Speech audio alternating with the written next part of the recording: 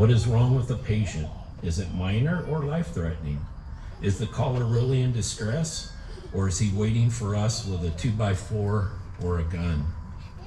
I wish you could be in the emergency room as doctors pronounced dead the beautiful 5-year-old girl that I have been trying to save during the past 25 minutes, who will never go on her first date or say the words, "I love you, Mommy," again.